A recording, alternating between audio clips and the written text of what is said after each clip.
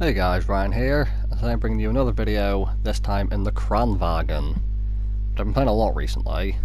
Before I get into this video, just say, someone in the comments from one of my previous videos brought up the fact there is a humming sound coming from my microphone.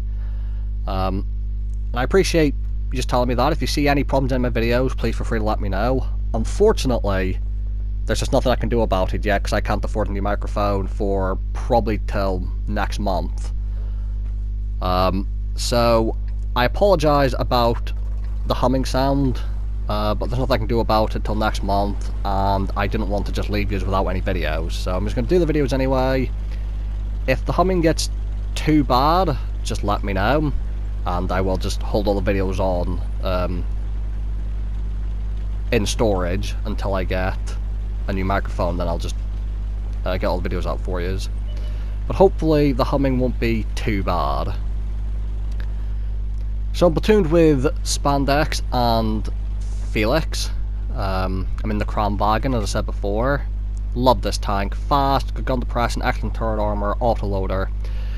And for those of you who are more keen-eyed than me, you may have noticed that I have a heat clip loaded right from the start, and I have no idea why. I think I must have accidentally pressed X as I was loading into the game, or as the countdown timer was happening, and I accidentally loaded the heat clip, and I'm not going to realise until I fire my first shot that it is a heat clip, and I see the white shell.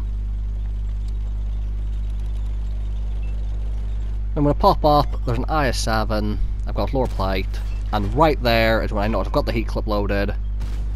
Try a second shot, and I'm just going to reload back to the APCR clip. So this game, they have an artillery, which I have to be wary of. So I'm trying to stay in the move when I'm spotted. Not that hard a thing to do in a Kranwagen, because as I said before, this is a very fast heavy tank, especially when you get a little bit of downhill momentum. Because I see on the map here, there's someone behind me on the mini-map. That's an E100. So using the Kranwagen speed, and this downhill bit, you'll see I'm going to avoid his shot by hitting almost 50 going down the hill. And now that I'm above him, there's nothing he can do.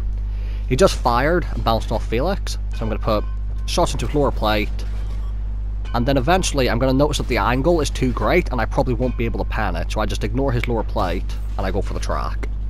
Because E100's lower plate is actually quite difficult to pan, and you'll have probably noticed it for any of you who have fought against E100s, that there'll be times where you'll shoot an E100 with a tier 10 tank destroyer into a lower plate and you'll bounce if he's like slightly angled. And definitely if you're above an E100, don't bother shooting the lower plate. I'm going to come back up, waiting for the reload, just trying to stay hull down so the I-7 can't pan me. One shot into him. I'm going to take a shot from the E50. I'm tracked here, and I'm thinking I'm not going to repair, I'm just going to wait it out because they can't pan me. Unfortunately, they don't need to pan me, because they have an artillery who does about 1,000 damage to me, and now I'm basically a one-shot to almost everyone left on the enemy team.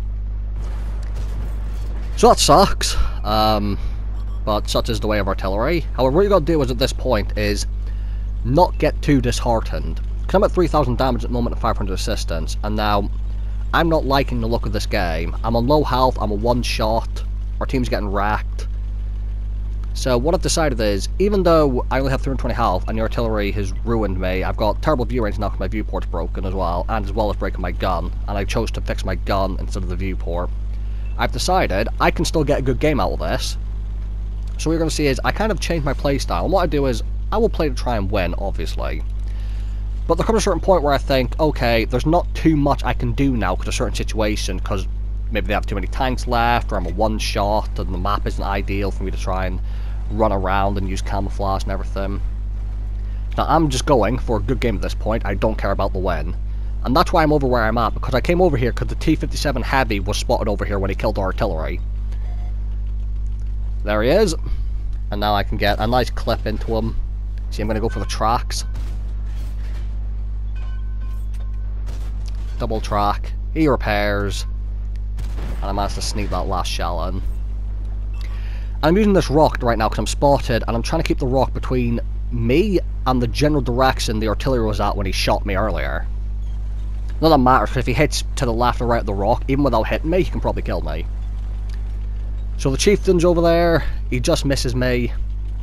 I'm going to try and spot him again, but obviously my viewfinder is actually broken at the moment, so I don't have any view range.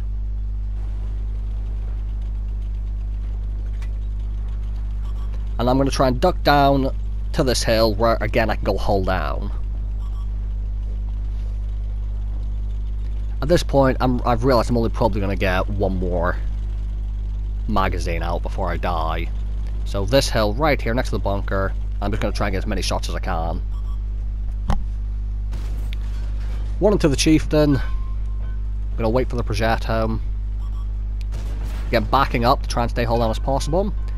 As I'm following him round, I miss a shot, but I pay attention to my map, and I see the chieftain is the most immediate threat next. So I try and auto-lock him. But unfortunately that hill gets in the way because I used the auto-lock feature. Basically this game was an alright game result-wise for me, but basically it's getting to the position where you realise there's not too much more you can do. Play for yourself a little bit, because I tried to win the game, I was at the hill, I lost my health to the artillery, broken gun, broken viewfinder.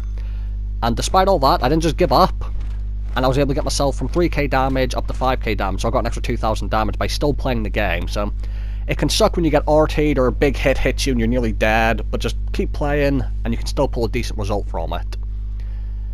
So I hope you guys enjoyed the video, thank you guys for watching, and I'll see you all in the next one.